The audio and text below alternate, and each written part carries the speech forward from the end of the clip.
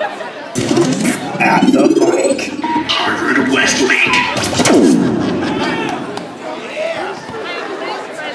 Director of Studies, and I have a few words for you.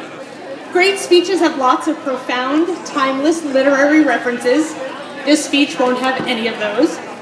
My passion is athletics, and I want to share the greatest lessons I've learned through sports. And since we just had the NCAA tournament, I will use the Final Four as my construct. School is a lot like sports and games, and I think these lessons carry over seamlessly to success in school, as well as work and life. So here are my 4 greatest pieces of advice for you. First, build your teammates up. Life is about relationships, and the more you can do to demonstrate to others that you genuinely care about them, the more you'll bring out their best. Be there for one another, off the court and on it, in the classroom and beyond, and you'll enjoy the richness of life. Great players make other players better. Think Michael Jordan and LeBron James. They make their teams better, they elevate others, and they find success. Great teams are better than the sum of individual players.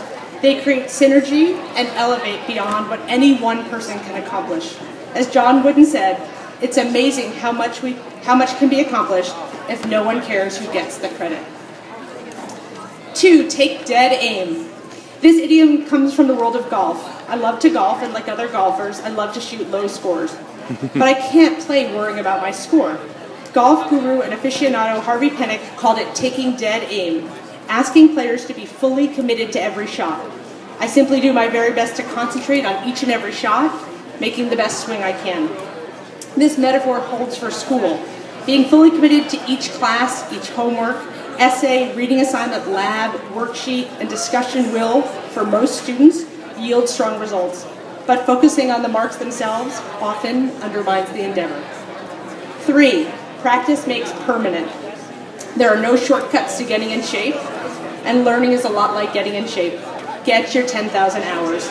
As Malcolm Gladwell said, the 10,000 hour research reminds us the closer psychologists look at the careers of the gifted, the smaller the role innate talent seems to play, and the bigger role preparation seems to play. You have to stretch and tear muscles to build new ones, to spend the time to improve. You need to engage in the process, in the struggle, and that makes the best learning. More often than not, the teams that make the Final Four have had bumps along the way. Just this year, 2 teams that weren't considered among the top 30 before the tournament played for the championship and had a combined 18 losses. Losing can be the best feedback you'll get. Take it from UConn and Kentucky, not just me. And finally, follow through is critical. It's great to be a fountain of ideas, and idea people have a role in all organizations. But like following through when you strike a field hockey ball or put up a 3-pointer, follow through is critical. It can be the difference between a great shot and a poor one. And in life, trust me, the doers are invaluable. Thank you for hearing me out. Yay!